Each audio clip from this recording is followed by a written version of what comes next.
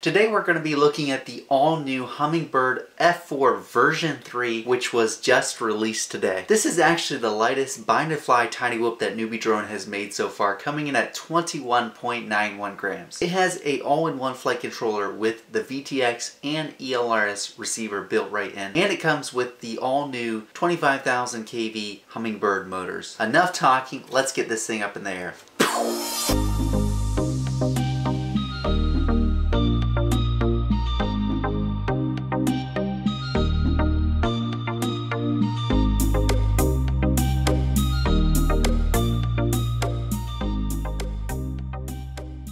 If you're wanting to see a full review of this Hummingbird version 3 from NewBeeDrone, check down in the comments. I'll have a link to my full review.